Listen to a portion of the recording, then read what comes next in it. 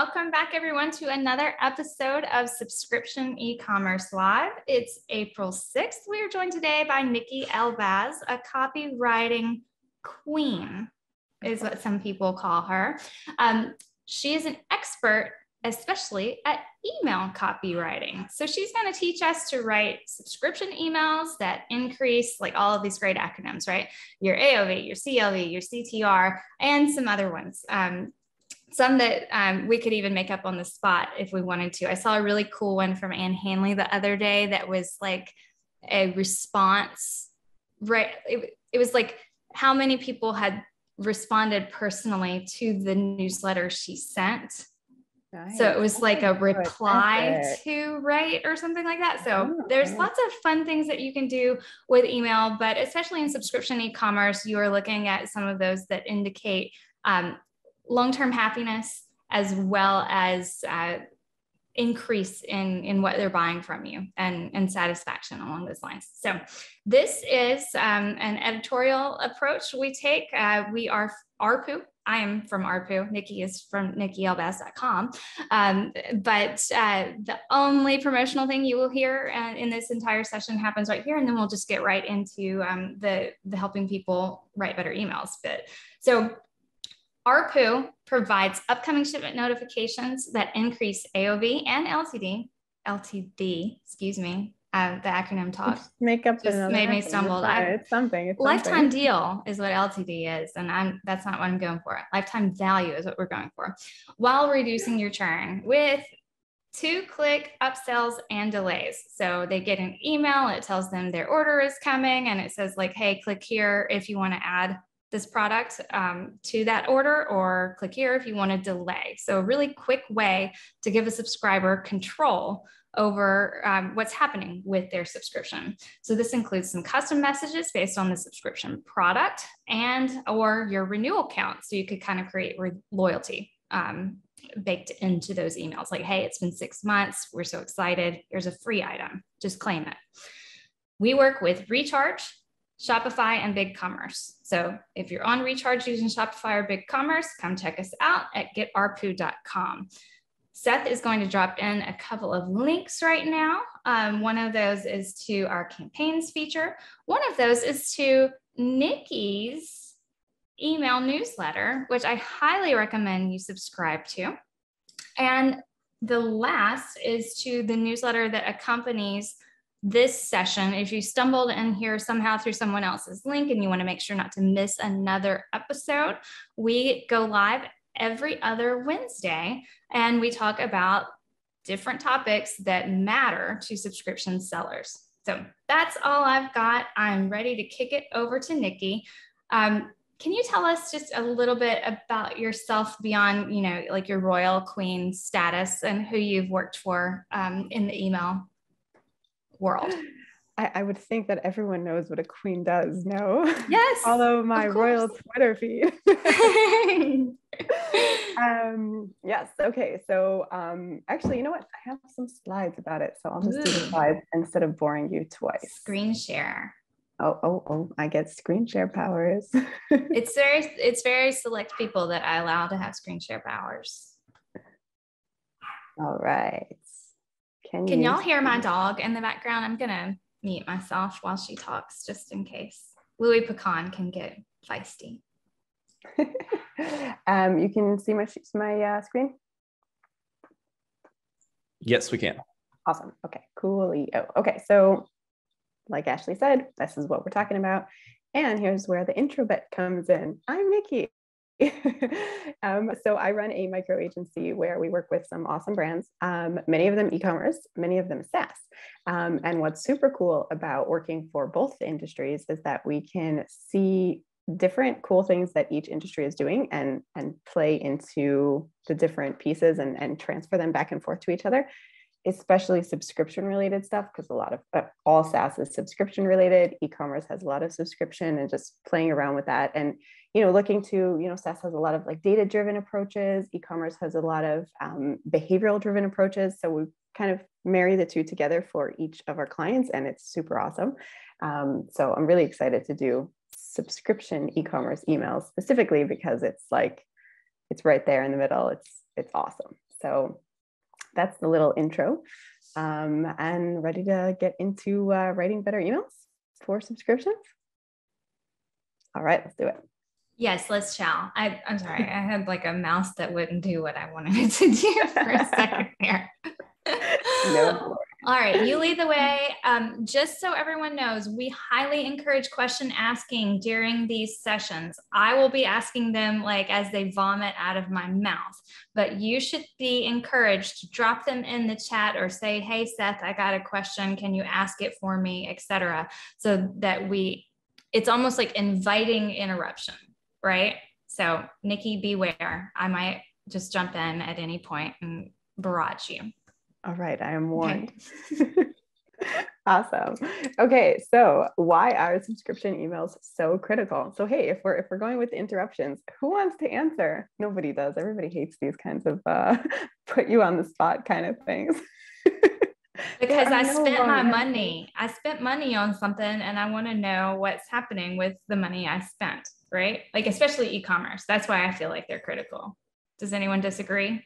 Like I want to know when I'm next being charged. And what's coming and when. Cool. Any other thoughts? All right, we won't put anyone else on the spot. Okay, so you don't need me to tell you that retaining customers is more effective than acquiring customers. Everybody knows this stat from HBR, right? 1 to 5. But of course, because this is a webinar, obviously I have to quote some stats at you and bore you with stuff that you already know. So you get 5 times more expensive to acquire a new customer, 5% increase in retention, plus a 25 to 95% profit increase, 60 to 70% success rate selling to existing customers versus a 5 to 20% to new customers.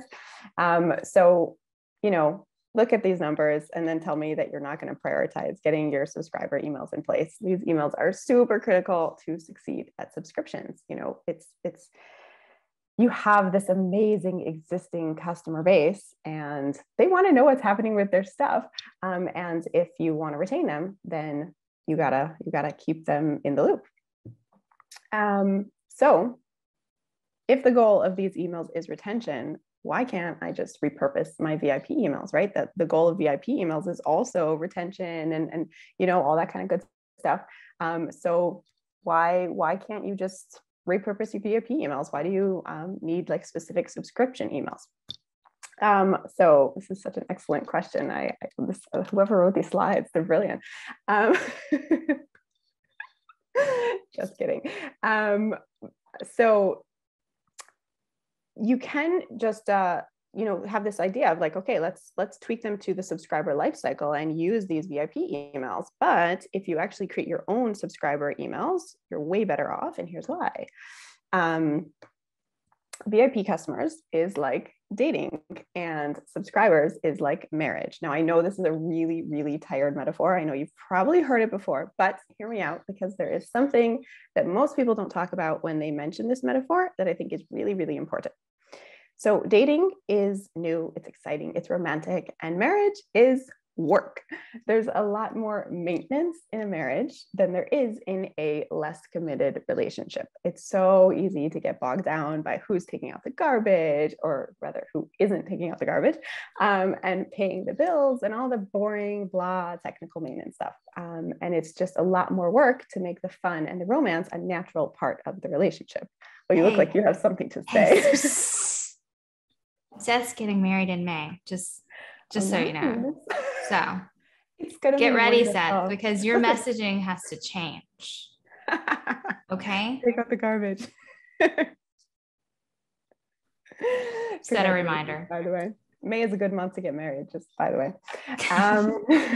May 27th. Yeah, it's a lot more work to keep that fun subscription. If you have that subscription, it's awesome. You have that amazing relationship, but you have to keep it fun because VIP emails are usually focused on perks and discounts and yay, fun. And there's like a lot of naturally it's just, there's education. They're so feel good. They're so fun. And then subscriber emails can get a little tedious. They're just confirmations and updates and confirmations and updates. And you have to work a little bit harder to add these nurturing aspects to them. So it can be amazing because you've got this commitment, but it also can be really stale. So you have these amazing customers. They are here. You want to retain them. And you want to keep nurturing them so that all this technical, boring maintenance stuff becomes part of the awesomeness of the relationship. Make sense? Yes, I love it. Was that a proposal? The good news is that this work will pay off because if you look at the rates, thank you, ARPU, for both hosting this webinar and creating this awesome infographic. These are some of the rates from their customers. And you can see that the click-through rates, the open rates, the conversion rates on these boring update emails, your shipping is happening soon, they're through the roof. Like, these aren't numbers that you get from your normal marketing campaigns. And obviously ARPU is super awesome and has amazing, super easy upsells and all that kind of thing. I know you said no pitching, but like, come on, it's such an awesome product. I'm sorry. But all transactional emails have these amazing rates because your customers just did something. They're behavioral triggered, and behavioral triggered emails work really well. If they're super relevant, they're top of mind, they just did something, they want to see confirmation for it. So the rates for these emails is so high that even though they're boring, people are reading them. And if you make them not boring, then people will love them. So it's just a super, super opportunity. Yes, it's work to create these subscriber emails, but it's an amazing, amazing opportunity. All right. So yes, I stole that from the top performer decks. So let's get into, oops, sorry, I skipped a slide. No, I didn't. Sorry, the subscriber stages and the emails to send at each point. Cool. Yes. So you're talking about like breaking it down between I'm a fresh, brand new subscriber to I've been here a long time. Yes. That would actually be a cool stage too. What I was thinking is not yet, and the subscriber. Churn subscriber, but that's a cool idea. We should break it down even more.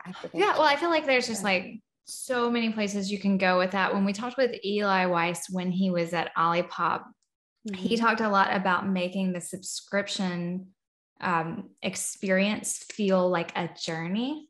And so, and I feel like Kristen LaFrance kind of touched on that a little too, and she's at repeat. So she's in the zone where you're a repeat customer, right? But it was just this kind of like, what is it that makes being a subscriber special? And how does it go from being a mundane notification-based communication to an aspirational journey that they're taking with your brand and your product and your mission, and kind of like, where are they in their, especially if it's a consumption-based product, like that is intended to improve your lifestyle or something. So it's like, are you 3 months in, or are you 9 months in to like this commitment to better, healthier eating or something like that? And so he created kind of a thing that was an arc, but you have to get to a subscriber phase from being not a subscriber first. So tell us about this. Oh, but I'm so curious about this. This is so cool. I'm gonna have to go find that webinar that you're talking about, because it's kind of like marrying that tooth, those two things, the VIP customer and the subscriber. So you have the subscriber, and then you have the VIP subscribers, which could be really cool. Especially, I love the consumption-based idea of like, now your life is getting better because of our products. So cool stuff. All right. Okay. So hopefully, by the way, that arrow from current subscriber to churn subscriber doesn't happen too often, but we do have to keep it in mind. it's good emails to send. So we'll go through them. Okay. So what we're going to do now is run through the emails, the highest priority emails that you should be sending within each of these stages. And then we're going to do audits of those specific emails, just getting a little more detailed and like what should be within those emails. So just first an overview of each stage, what should be in the emails, and then one by one, all the different emails. All right. So not yet a subscriber. So this is going to sound like a no-brainer, but you want to promote your subscription to customers. By the way, customers, not email subscribers. There are some instances where it makes sense to promote it to people that aren't customers, but make sure that anytime you are sending a subscription promotion to non-customers, you're being very strategic about it, because usually a subscription is a much harder sell than a one-time purchase, unless you have one of those subscriptions that, they're very easy to cancel, or people are just more likely to do it because your perks are so awesome. But you want to just make sure that you're being very, very strategic. Otherwise, promote to customers and not to people that are just on your list. So the emails to send are post-purchase nurture. After they bought from you, they got the product, then you want to send them a nurture email, a campaign like within that automation, telling them, hey, you purchased, awesome. Here's a way to keep getting our product. We have a subscription. Here's what's so awesome about it. We'll see one soon. Replenishment emails, so kind of similar, but when they're ready for a new one, instead of just getting a new one, hey, why don't you get a subscription instead?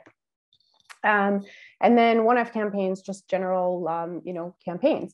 That those ones are obviously, you can send them to your subscribers, you can send them to your customers, and you typically want to send them to your customers. Cool. Yes. Let's get into kind of a little more detail around what a one-off campaign would be. So I'm imagining if it's for customers or VIP customers, that's more like we released a new flavor, or we're running a special on the white variant of this product this month because we have too much in stock or something along those lines, right? but like whatever the thing is that you are promoting, that is your one-off campaign. Might be seasonal, might be product-based, might be reflecting a desire that people have expressed. Like, I wish we could buy 3 of these at once for this price instead of individually or whatever. So that to me is the equivalent of the one-off campaign, which, to your point, could be interpreted incorrectly if it's not positioned well to a subscriber, because as a subscriber, I'm getting a notification that my shipment is coming soon, like once a month.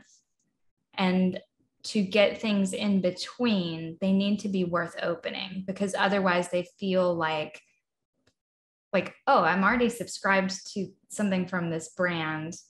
What they're sending me, if it's not highly aligned, like same product category, or there's like a reason it's relevant to me, then I might see that as like, gosh, they're just bombarding me, trying to get me to buy more and more. Like, don't they appreciate what I'm already subscribed to? Yeah. So I actually use the word subscriber wrong. I mean, it's not wrong. There's the email subscribers. Yeah, within the context of what we're doing, right? But you mentioned a really great point. So what I meant was that people who have never bought from you and are just email subscribers, often you don't want to be promoting the subscription yet because they're just not ready for it. They haven't even bought a single product. They don't want this is mostly for consumption-based products. If you have something that, let's say seltzer, right? I've never bought once. I don't want to buy every 5 months. Every month. I don't want a new case every month yet because I didn't even try your flavors yet. So sometimes that works, but often it's just an easier sell to just give them that one-time purchase. If you have great perks where it's just so easy for them to say yes to a subscription and they know that they can cancel, then it makes sense to promote a subscription. But otherwise, just promote the products one at a time. And then once they're a customer, once they've bought once, that's when you can start promoting the subscription to them. But you mentioned a really, really great point that also your subscribers, your product subscribers, should be suppressed on all these campaigns because they're already a subscriber. They don't want to be getting all these annoying emails of, hey, join our subscription. Hey, join our subscription. That's annoying to them because they already are a subscriber. But sometimes it does make sense too, because, you know, they want to hear about the new flavor too. So you might want to do a custom campaign to subscribers that's, you know, saying like, here's what's coming next month to you, like a little more personal, knowing that they are the subscribers. Or you could just do like a bucket kind of thing, like here's what's coming next month. And the people that are not subscribers will, actually that's not true, because you'll need a button of like, here, subscribe. So yeah, segment it, send different ones to your subscribers where it's just like an update, where it's just exciting for them. And then the customers, the people who are not subscribers will get this prompt to subscribe to get the variant.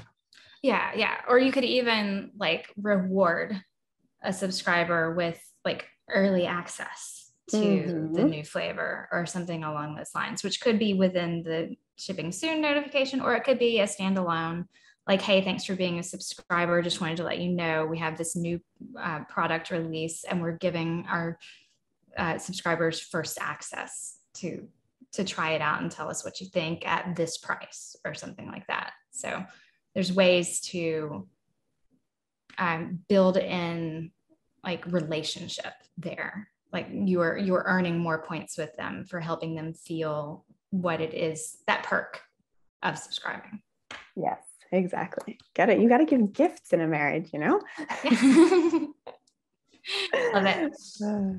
All righty, cool.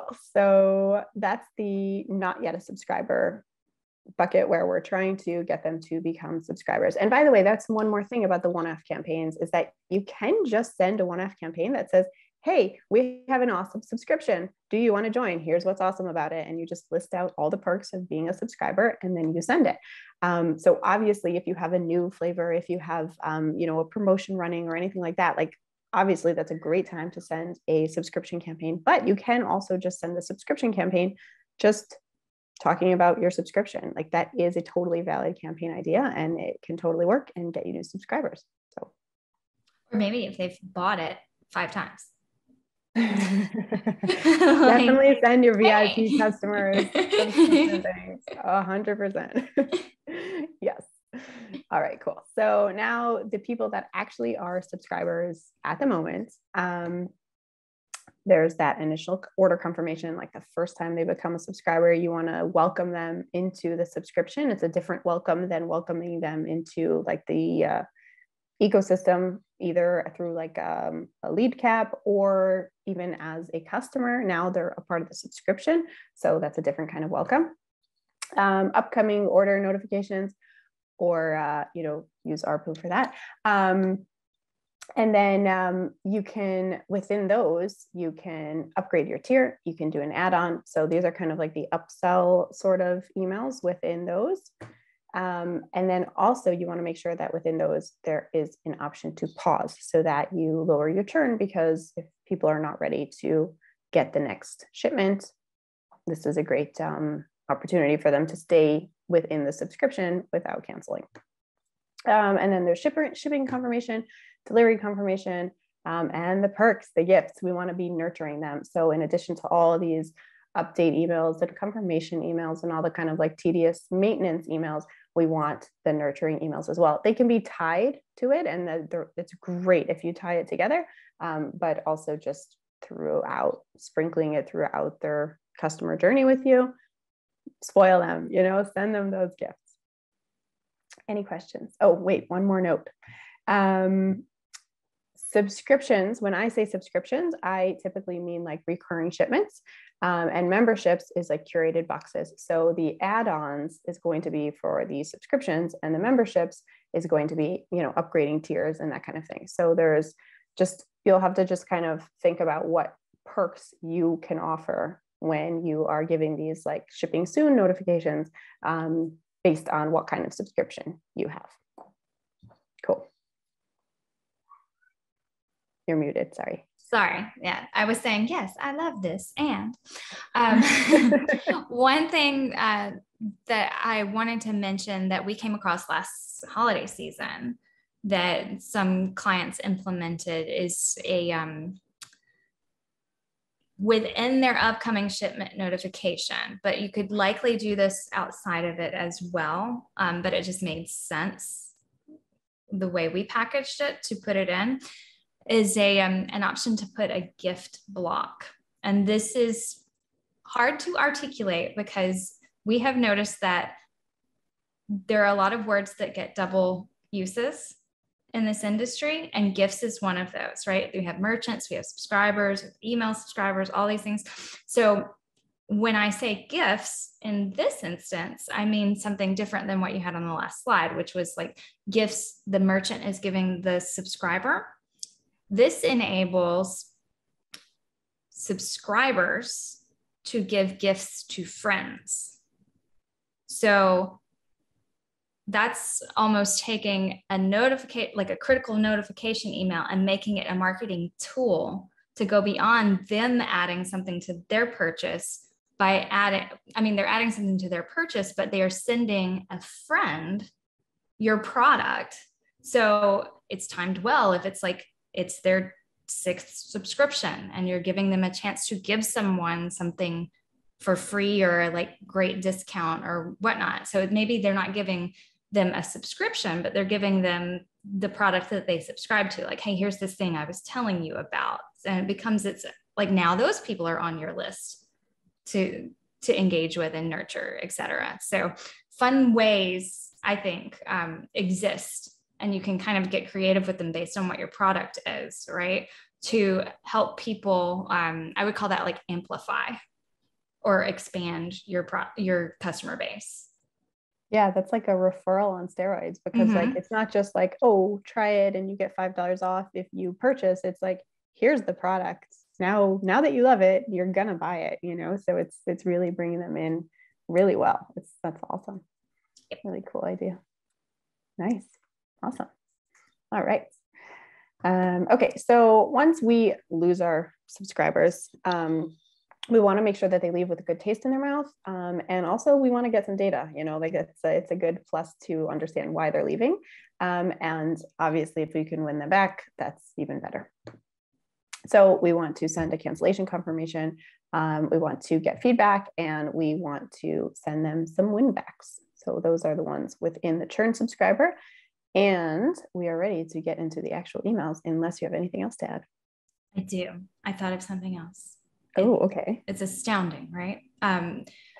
If you go back to the thinking about the difference between what you email subscribers and what you email members, if members are getting a curated box, we have also seen some people change their upcoming shipment notification every month because they're doing a box. I think it's Wolfpack, right? Like they're doing different gifts for your dog, and they're seasonal, but there are some that are not seasonal, but there's a few seasonal things in there. Like, I don't know, there were some like puppy goggles for winter or something. It was super cute, right? But this is for people who love their dogs, right? And they want a curated box once a month for their dog.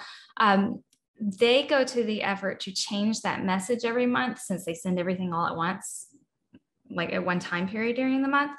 They go in and then they add upsell opportunities based on what went out in previous months.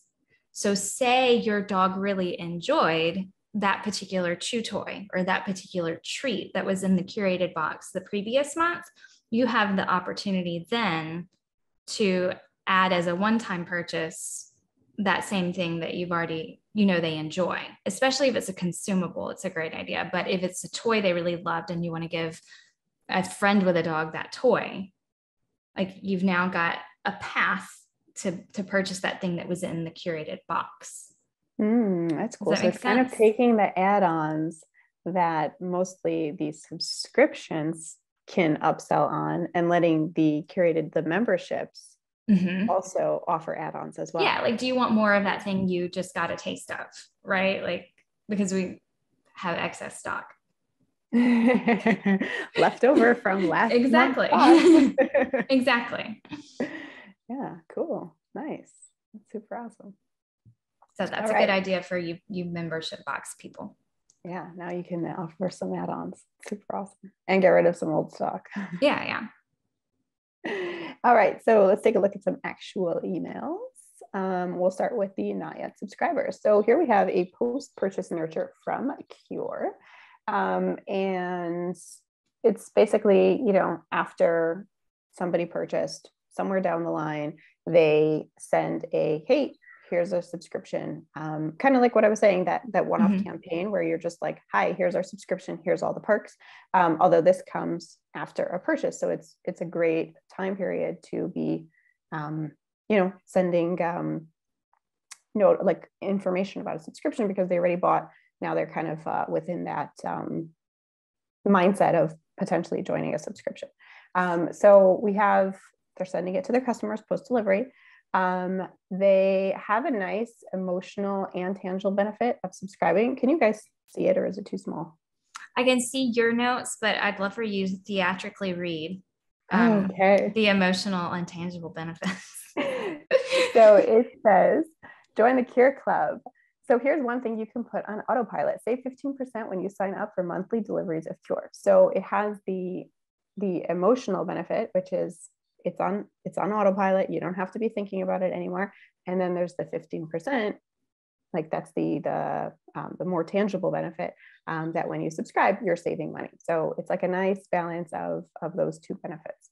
And then plus for a limited time, use code blah, blah, blah to save an additional 20% off your subscription. That's only 86 cents per pack. Join now. So what's interesting is that they have this urgency push of this promotion, this coupon, right? But because this comes post-delivery, this actually could be a really interesting, like they might not need that urgency play with the coupons because there is a natural urgency because it's almost at a replenishment point. So it'll be interesting to test and see, is that coupon necessary to get the conversion, because the natural urgency might actually be enough. And then here's just like a list of the benefits of being a subscriber. It's just everything is laid out nice and clear.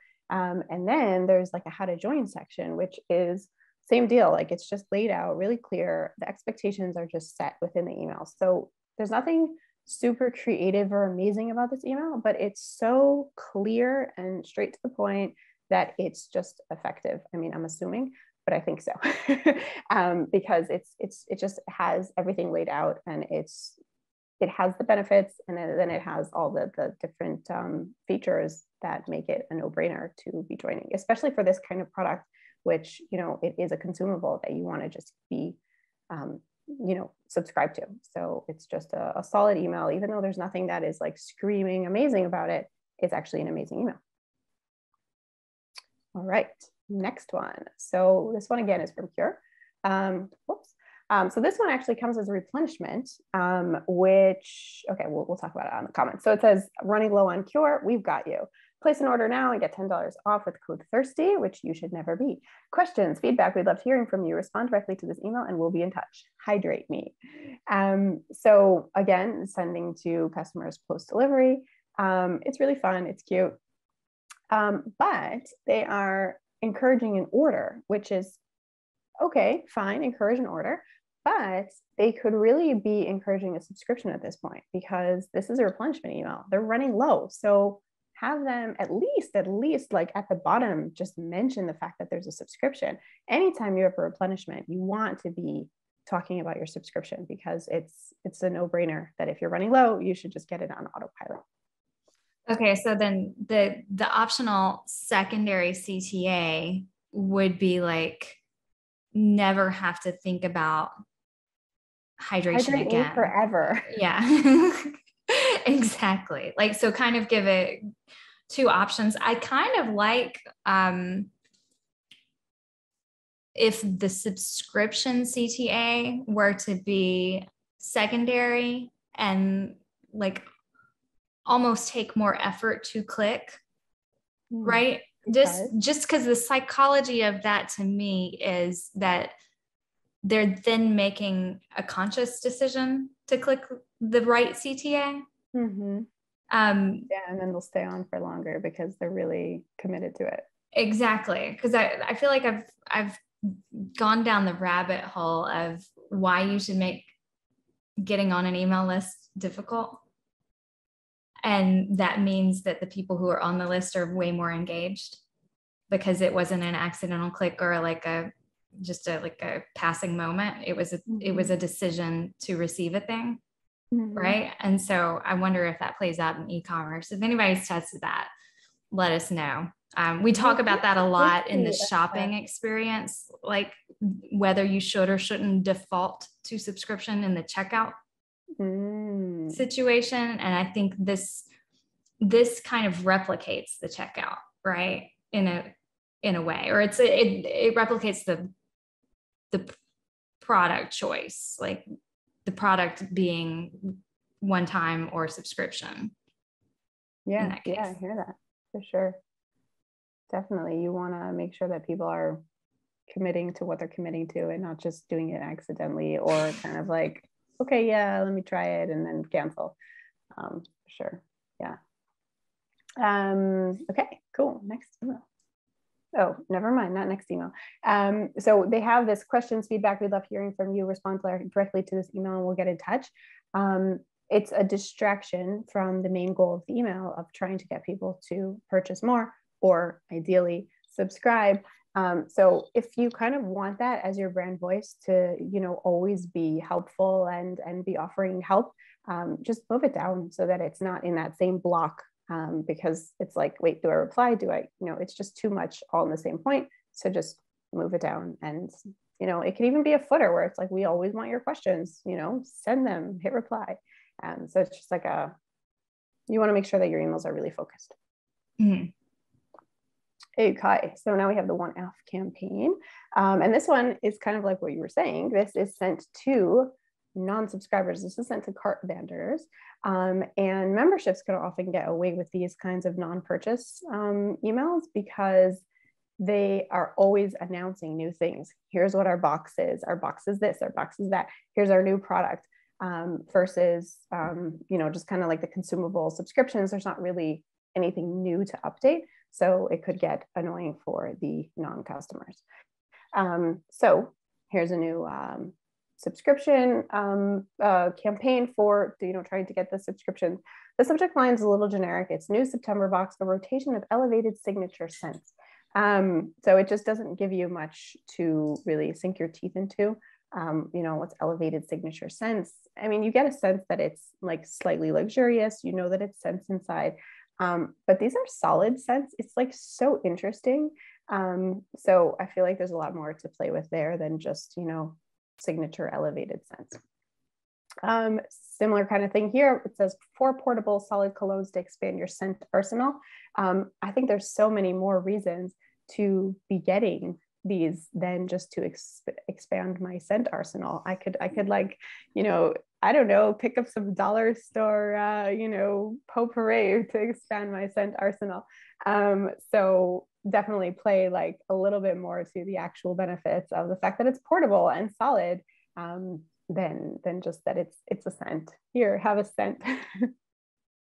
The rest of the email is pretty solid. It's just, giving the flavors, which, you might argue like, okay, so add some more benefits, add some whatever, but flavors are not a flavor, a scent. They're so personal that, you could add more to it, but people know right away, like, oh, I like sandalwood. No, I hate sandalwood. So you don't really have to work so hard in that section of the email. Makes sense? Yes. I'm wondering too, if a campaign like that would let you also kind of gather some data on that customer, depending on, this one you said is not a purchase email. It's just kind of an announcing things email. So if you were to attach this, I mean, I guess there is a Shop Now CTA, but if you were to drop some links in here that fed into however you're organizing your data that shows you like which scent they'd pick, like what would you wear to your next, office party or something. I don't know. That sounds stupid, but like the next time you see someone in real life, like that would be great play off of COVID, right? Like we are now seeing people in real life. What do you want to smell like or something along those lines? Like if you put that in there and gave them a choice, just to quizify or gamify it a little bit, then you'd have like, okay, this person like, might have bought this scent, but they also consider this. And now you can tag them as like someone to target if you release a new product type that has that scent flavor, right? Yeah, that's a great for the subscriptions. For the membership boxes, it kind of seems more of like, they have these products and they just kind of have all sorts of products and they can't really use that data so much. But for sure, for the more consumable kind of stuff, it's great data to have to for your pre-purchase people, the pre-subscribers before they're subscribers, get all this data on them, and then you can be pushing the subscription in a really relevant way because here's what they want, and then you can kind of give them the subscription, write your subscription email around the products that they're most interested in. Cool idea. Love it. Fun. All right, current subscribers. So we have the initial order confirmation. So what I love about this email is that it just sets expectations so well. Sorry, I'll get to the subject line in a second because I started talking about expectations. Everything is so laid out and clear. It's, if there's a welcome, it's why you'll love it, it's how it works, it's what the perks are, it's what happens next. Like everything is just there. It's all laid out. This is an email that you can just save and you have all your information. It's so clear. It's so awesome. And it also has like a lot of fun to it. Not fun, but excitement, why you'll love Rocksbox. It just, you see that smile and you're just like, yes, that's going to be me in, 3 days. It really has that excitement to it. The only thing that I don't love about this email is that the subject line is welcome to Rocksbox, which, because it's a welcome, because it's a confirmation, it's going to get opens. But you want to work a little harder to get them to open because often these emails are boring. So if I get a welcome to whatever, then sometimes I'm just thinking like, oh, it's just like an order confirmation. It's just going to have some boring little details. I'm not realizing that there's so much amazing content inside.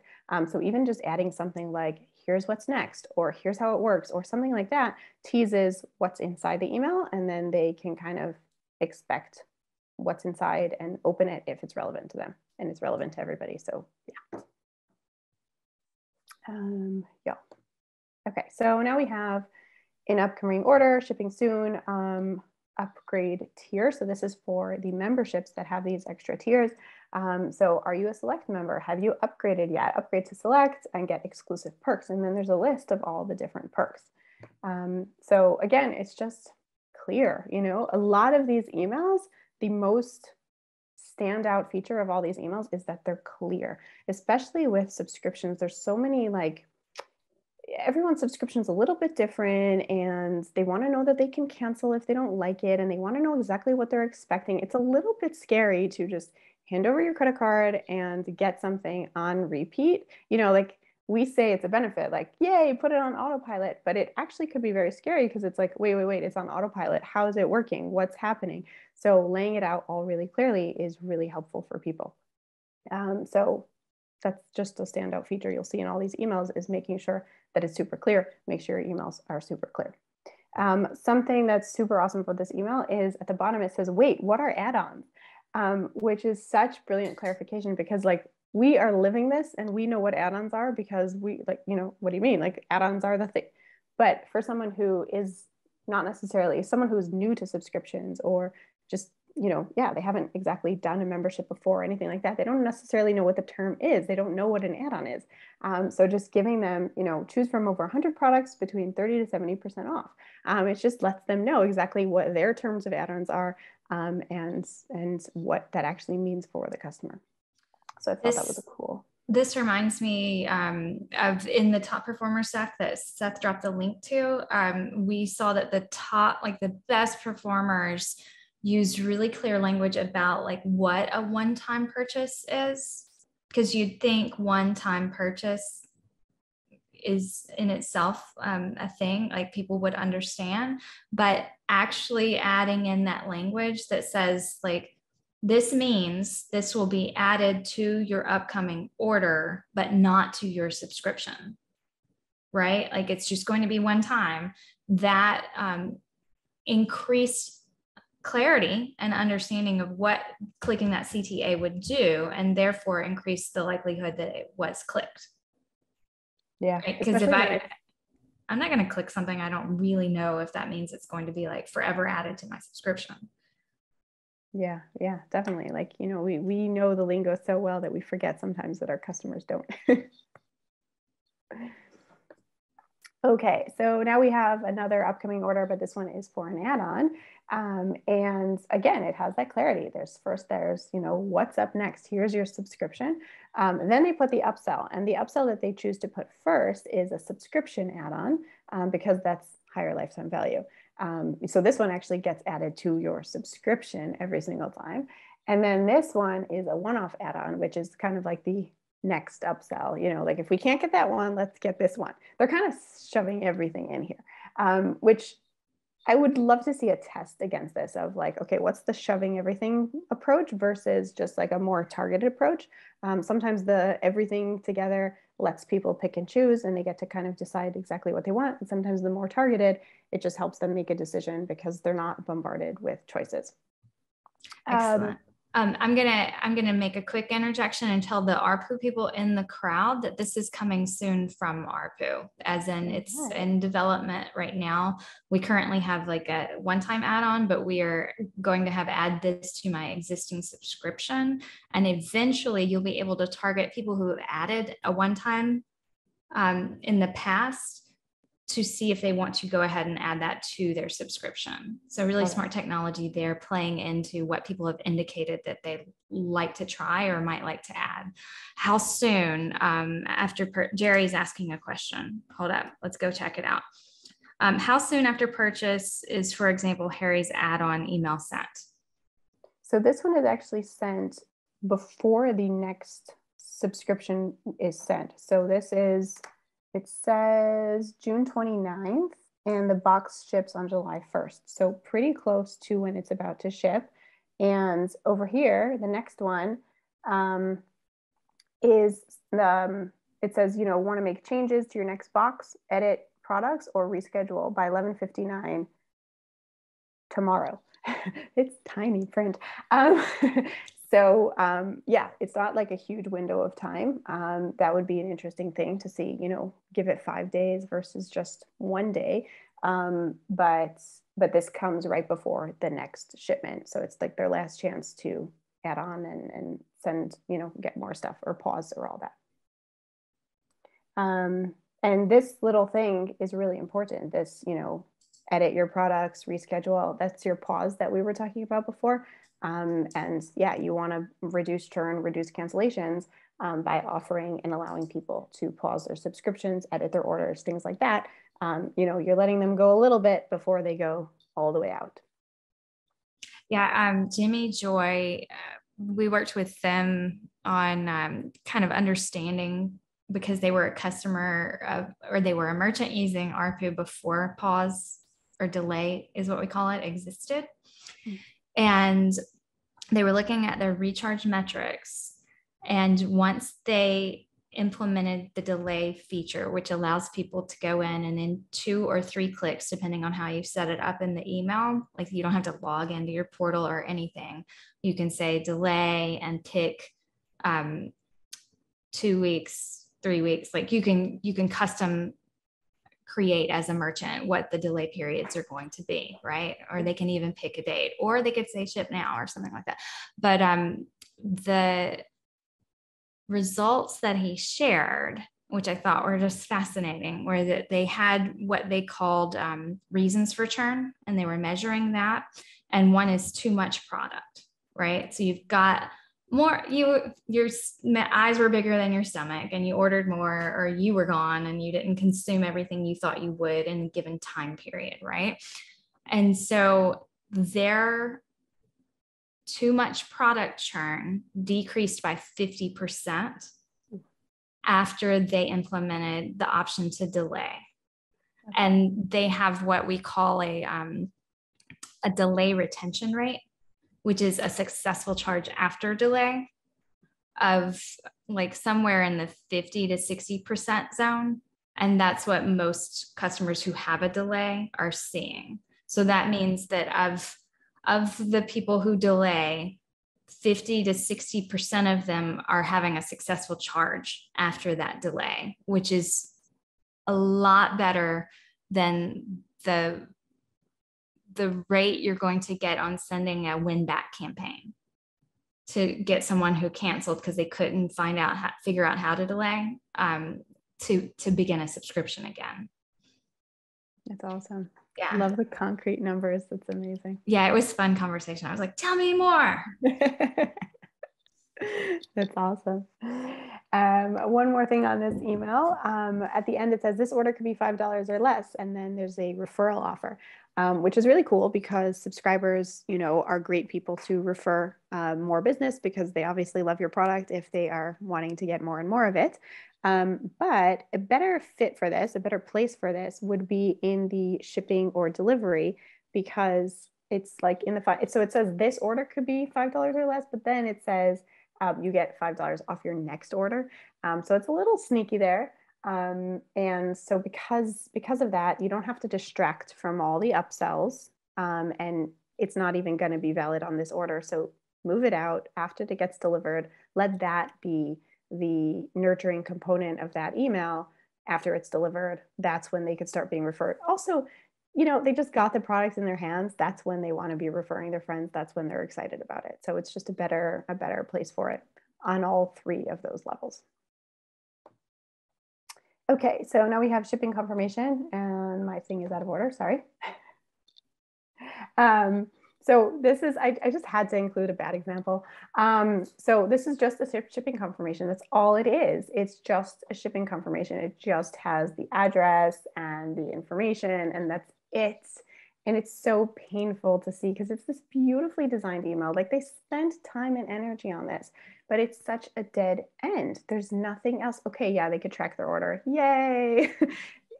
There's so much more that the brand can be doing. They can be pushing to social. They can be offering perks. They could be offering an upsell. There's just, what do you have to offer? Even sending them to the blog would be a better option than just nothing. Even getting them excited and talking about the product, how we source the best food colorings, and, just all this, educational stuff could be a great lead-in point. You want to either be tapping into excitement or pushing them down the journey, giving them more touch points, but just nothing is, you're just losing an amazing opportunity. The open rates on shipping confirmations is so high that you don't want to just lose your people. They opened it. Let them do something else once they already opened it. Put something on the bottom of every single transactional email. So there's my rant. I love it. I think, companies that do this well, like, especially if it's something I'm going to cook with, they're giving me like a recipe. Oh, fun. Or, like based on what I bought, right? Because sometimes you still have to go buy all the other things you're going to put in the recipe with that one product, right? Like, so it's kind of like, what are you going to cook with your chicken stock? Right. And then you're like, oh, I might like to cook that. Well, let me go ahead and make sure I get those things that can help you anticipate or prepare for, are you ready for this to be delivered? Like, are you ready to enjoy this the moment it arrives? Like, if it's a smoothie mix, then like, is there room in the freezer, or do you have like the yogurt you're going to mix it with, or what, like those kinds of things, I think go a long way. Yeah, because a lot of times people will ask for referrals at this point, especially with just like the one-time purchase customers. On the post-purchase, it'll be like, hey, refer your friend or join a loyalty program. And it's I didn't even get the product yet. I don't know if I want to join a loyalty program. I don't know if I'm loyal to you yet. I don't want to tell my friends about it because I don't know if I like it yet. I didn't get it yet. So I love that idea of really, really thinking deeply into where they are. They didn't get it yet. So how can you get them excited? What can you do to, get them ready for your product? It's a cool idea. Okay, so now we have the delivery confirmation.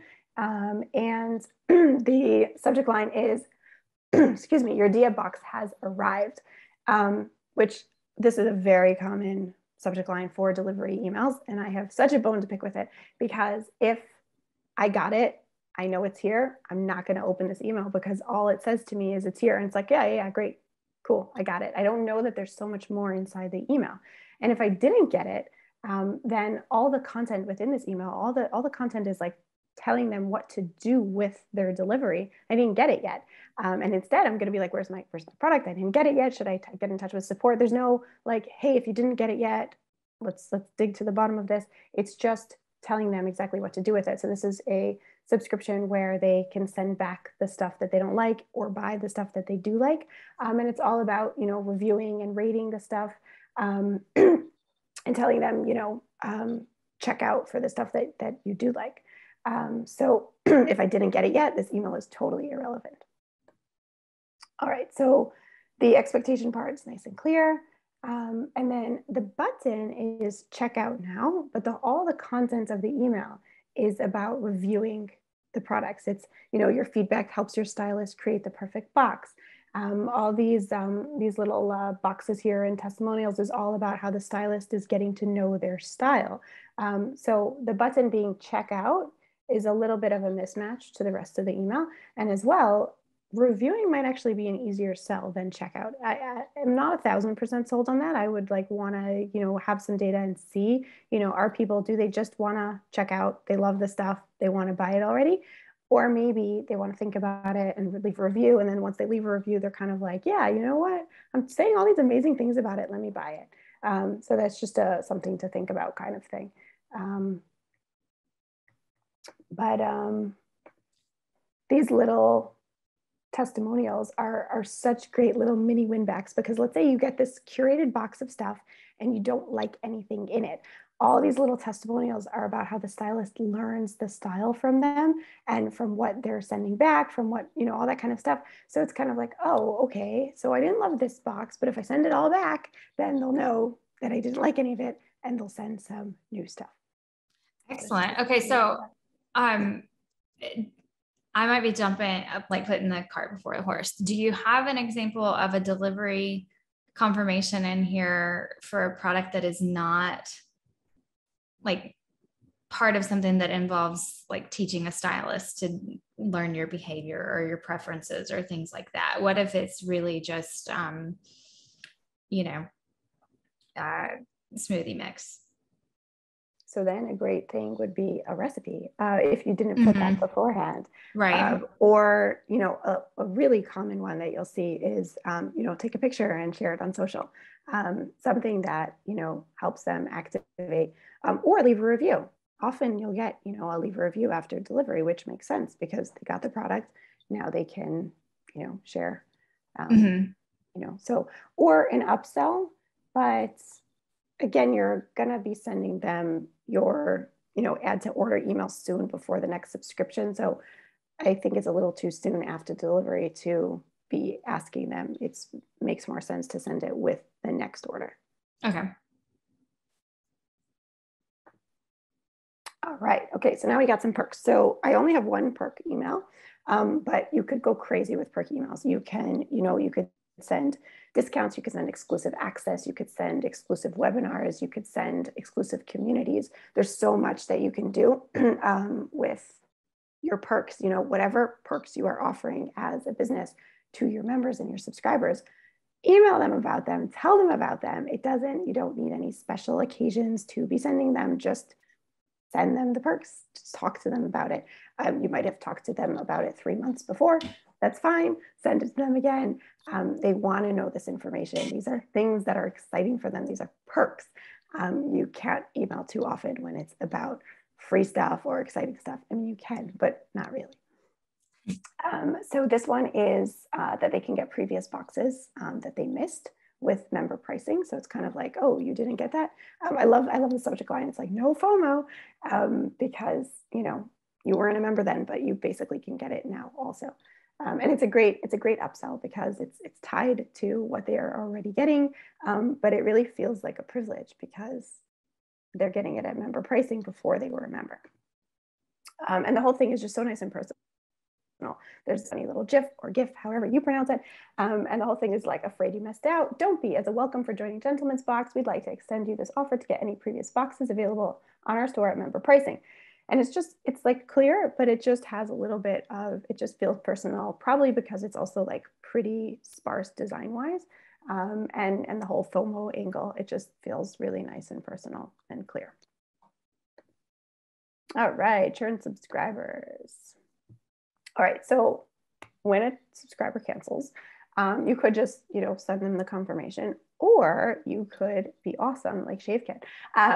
So they have a subject line, you left, that's okay. You know what, let me read the email and then we'll go through the comments. Okay, I noticed you canceled your deliveries from Shave Kit today. The top 5 reasons for leaving are, I'm overstocked, too many blades.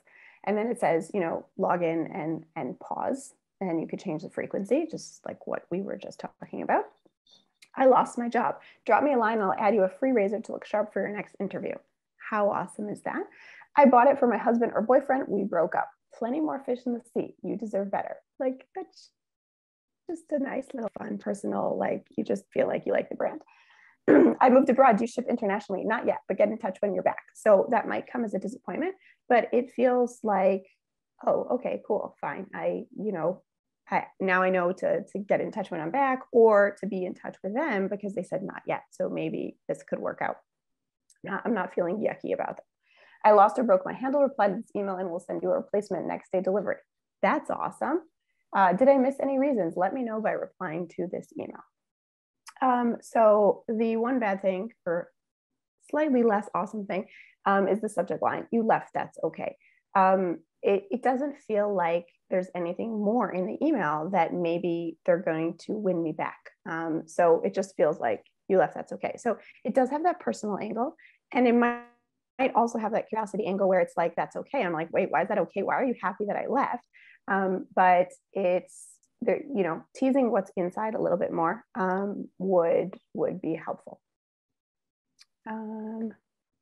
Or yeah, if this was on the bottom of the like actual official cancellation email, that could really help too, instead of just sending this as a separate one-off cancellation email. So again, the overstock thing, the product, letting them know that they can pause probably wins them so many win backs. It just, it meets that objection and it gets them, like, this is immediately after they're canceling. So it's really helpful for them to just, oh, wait, I didn't mean to cancel. Let me just pause instead.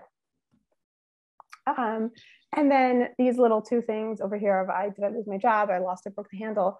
Probably earns them like amazing loyalty, because, they just canceled. They might not be feeling so loyal, but now it's like, oh, wow, you're awesome. You're doing that. That's super.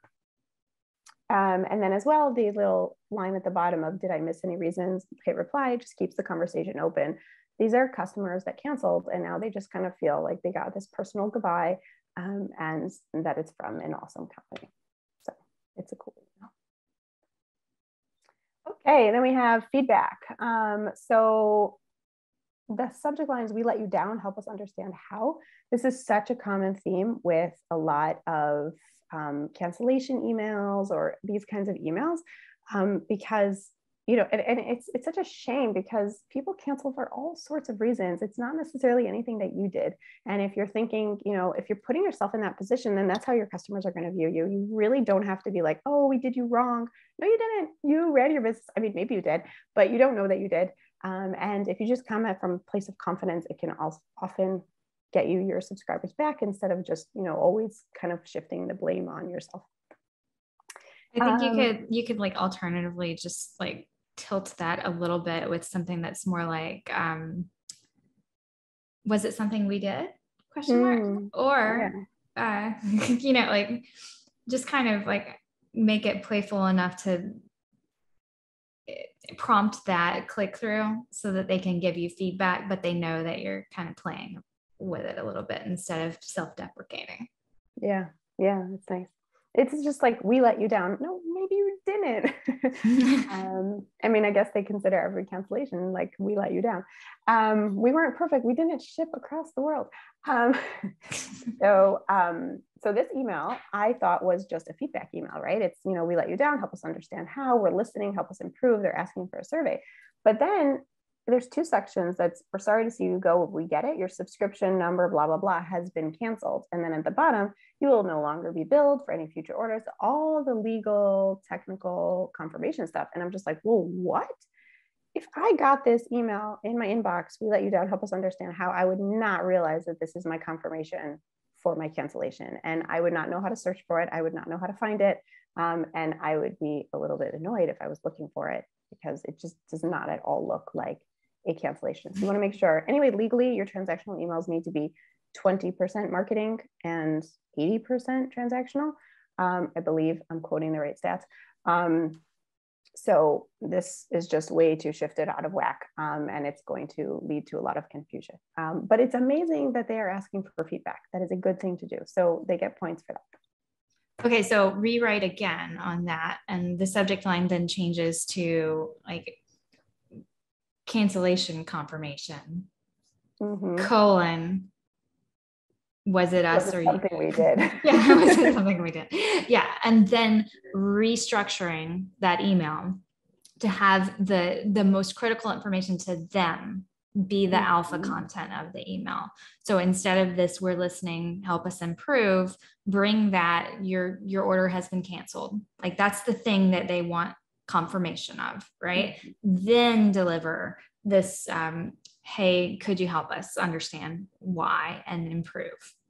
And you can always send a follow-up too. Like if you think it's going to be skipped at the bottom of an email that they're not going to notice, then send another one that looks like this, without the subscription stuff, the cancellation stuff, and just, another point where they can give feedback. You canceled. We're curious. Oh, wow. You're on fire. All right. I think this is the last one. No, this is the second to last one, I believe. So here we have a win back. By the way, you could send your win backs to your paused people or to your fully churned people, because they paused. So they are they're like a semi-churn. They're like a funny little, Twilight Zone, where you could kind of just keep reminding them that, they might want to restart up again. You might want to do this, like, let's say 3 months out, 6 months out, just kind of look at your life cycle and see what makes sense. If they cancel for 1 month, that usually means they have too much product or they went away or something like that. But if they're canceled for a while, you might want to send them a win back. So you've missed over 30 different snacks, which is just such an awesome subject line because it's so specific. It's like, wait, 30? Whoa, I didn't realize I've been gone for so long. And then snacks you missed while you were away. Take a look at some of our most recent snack box themes and resubscribe to experience them for yourself. So this is not super clear. I'm not understanding if I get these boxes once I resubscribe, or are you just like giving me some FOMO and reminding me to resubscribe so I get the new box? It's not totally clear. It could be that it's clear to the subscribers because they know how the subscription works. But again, it's not going to hurt you to just re-clarify the subscription terms. A lot might be going on in their life. It might be 6 months later. They might not remember. So clarifying terms could be super useful. And then it's just a nice tease, like showing the different boxes that they missed out on. And then at the end, it's want to look at what's coming, check out the upcoming box, and be sure to subscribe today so you don't miss it. So, again, also nice and clear. And it's important in case I see these two and I'm like, I'm okay missing those ones. Here's one that maybe is another option, that I'm excited about. Okay, we are at the end. Thank you for staying on. So let's recap real quick. Writing subscription emails that increase AOV, CLV, CTR, and all the other good acronyms. Good subscriber emails are critical to keeping the married relationship exciting. Subscriber emails get a lot of airtime, so make sure that you're taking advantage of them. They get great open rates, great read rates, get click-through rates, so make sure that you're not just doing what the candy company did and just giving the information. You want to continue the conversation. You want to help non-subscribers become subscribers. You want to help subscribers stay subscribers, and you want to use churn subscribers to give you some good data or try to get them back. So I would love if you can not be a stranger, because this was super fun. You could get a free re-engagement playbook at nikkielbaz.com/email-playbooks. And then you can choose to be added to the newsletter, and then we could really stay in touch and not be strangers. And I don't know if you want to stay on longer for questions, but I am happy to take any questions. Excellent. Any questions? Y'all put them in the chat. I have at least one right now because you made me think about it, and it feels like it's like a functionality that should exist at some point. within the scope of what recharge merchants do, I am unfamiliar with if there is a pause option, but I know that we offer a delay, which just pushes the next shipment out, whatever time period they have requested that, right? And so on occasion, someone will just keep pushing it out. And I'd love your thoughts on putting together emails for that segment of customer or subscriber who has delayed like potentially 2 or 3 times, right? Because it's not necessarily a win back because they're still in your system, but it almost feels like they need to be made aware that what they are doing is not actually canceling, it's punting. And kind of like the critical transactional information is, do you want to keep punting this subscription, or would you like to change something? Mm-hmm. Right? Like it feels like it. So I'm just curious if you've encountered that or have any ideas about the best approach to take with someone who's in that phase. Yeah, I think it would make sense for a company if they get a lot of that. If they just get a few, then I don't know that it would make sense to put the resources to that. But yeah, if they see that happening a lot, then I think the most important thing, honestly, would be to get some information about why the people are doing that. You know, like, are they sending too much product in their boxes and that's why people are delaying? Are people, I don't know, like if they have such a big segment that's doing that, then there's obviously something that people are not happy about, that they need to keep delaying, that they're not canceling, but they're delaying. So kind of understanding why. To be clear, I don't have metrics to like say there's a big, like, I don't know what chunk of people who delay are like delayers. I think they exist. In my mind, they exist. Like someone is doing this. Like, but you're right. It could be such a marginal amount of people that the juice is not worth the squeeze to like follow up with them in a special way. Maybe they should just go onto a list of people that customer service is reaching out to or something along those lines. Like, hey, you've delayed this 5 times. Can we help you? What's going on? All right. So Marcus asked a question. Marcus, do you want to come on and ask it, or do you want us to just read it out for you? A little Jeopardy moment with the background music. Read it out. Okay. Marcus asks, could you reiterate the difference between subscriptions and memberships and how they'll affect your email planning? Sure. So it's actually pretty small. I was like, can I make this into a bullet point in the promo stuff? I don't know. Is this cheating? So basically the biggest difference, let's see if I can find it.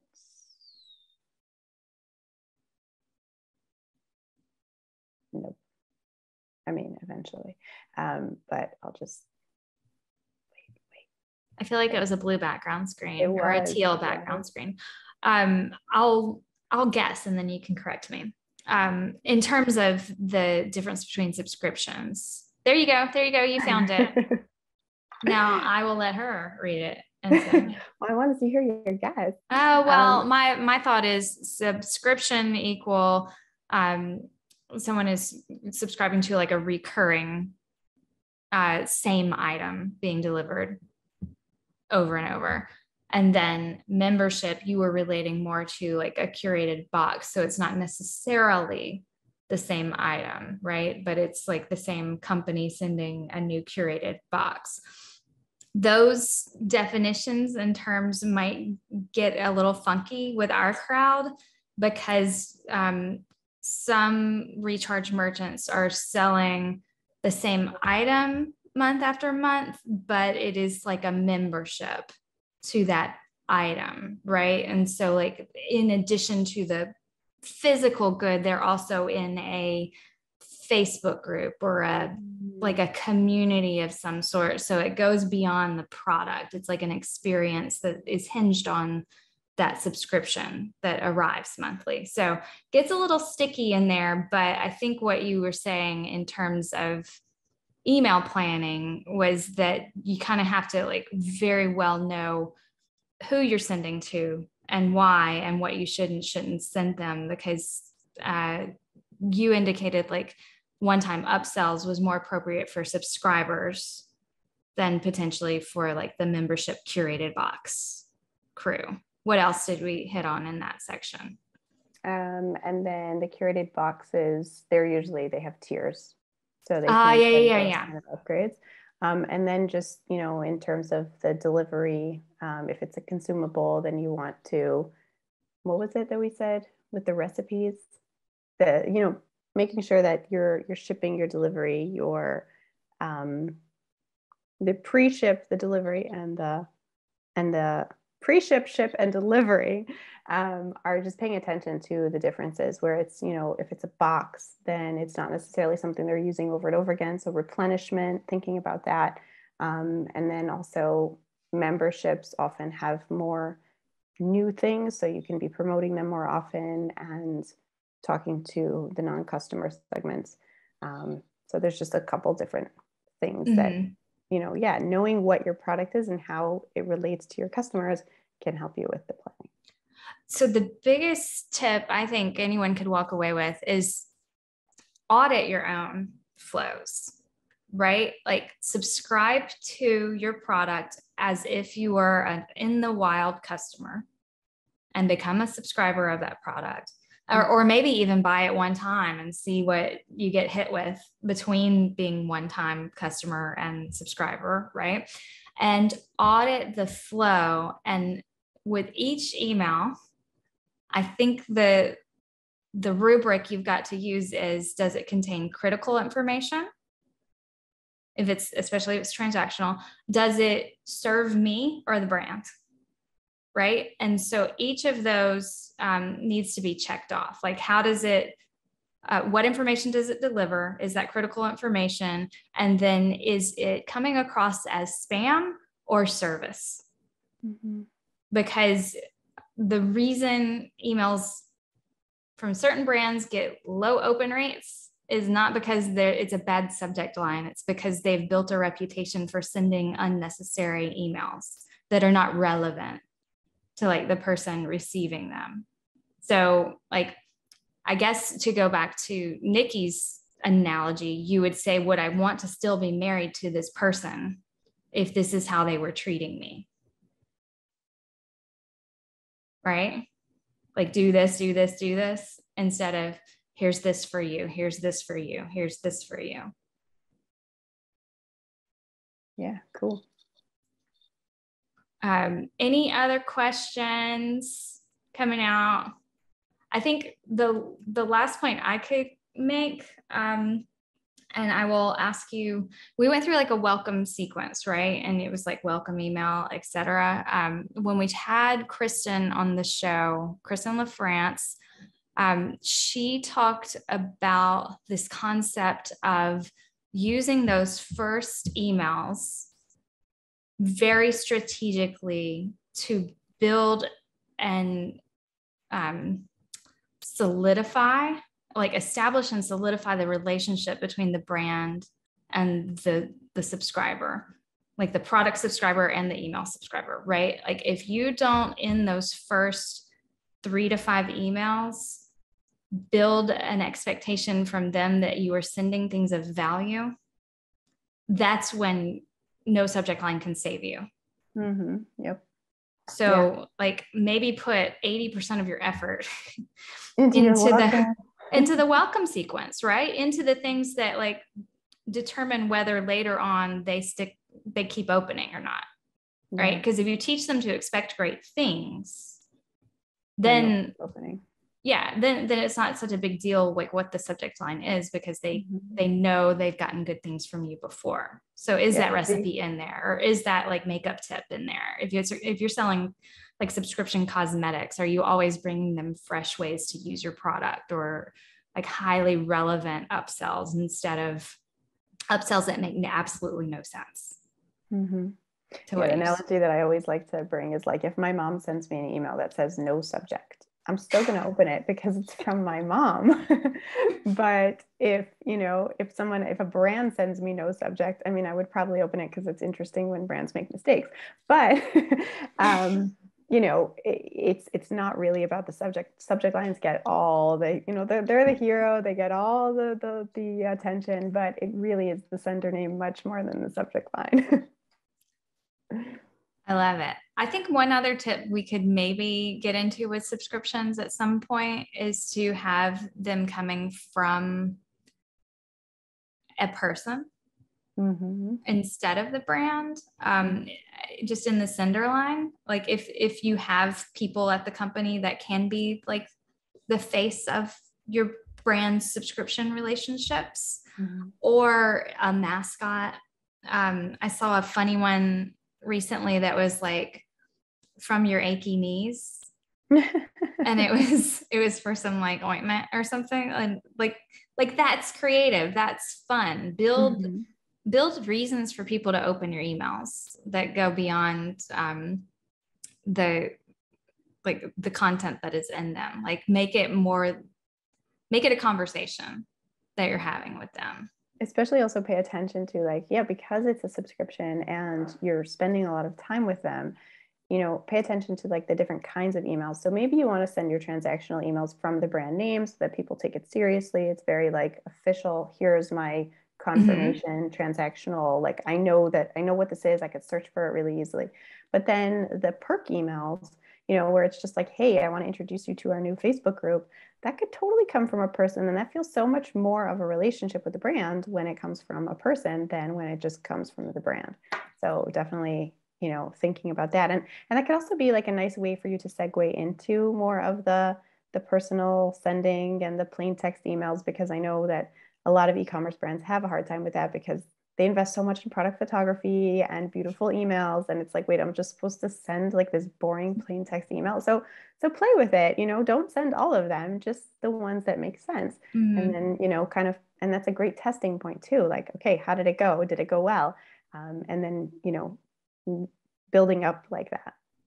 So do the audit, create a balance, and then always be improving it. Like watch the cohorts, especially with subscriptions, because you can see like we introduced this 3 months ago and we are seeing higher LTVs because of it or something like that. And the last thing I will note is I got an email, I don't know how long ago, but I thought it was quite clever because the person's signature was like, so-and-so taco evangelist. And like if that's the tone your brand can take in your fun subscription messaging or your curated box messaging, like maybe that's the right play. Like you've got your serious messages and then you've got your ones that are more from like a person or a team of people at the brand who like you see are like, the flavor creators or this, and it gives your brand more of a human aspect that then strengthens that relationship. Anything you can think to add to this conversation, Nikki? We can stop the screen share. I don't see any other questions coming in, but it was such a delightful conversation. Super fun. Pleasure to have you. Where can people find you? I know you had it at the end of your slide, but there's some people who will only be listening on audio. So it's like nikkielbaz.com, correct? Yeah. And then what was that resource that you were sharing? It's a free re-engagement playbook, engagement email sequence playbook. And it's humongous. It's awesome. And it's nikkielbaz.com, nikkielbaz.com /email-playbooks. Okay. Hyphen is that one, right? The hyphen is like the dash.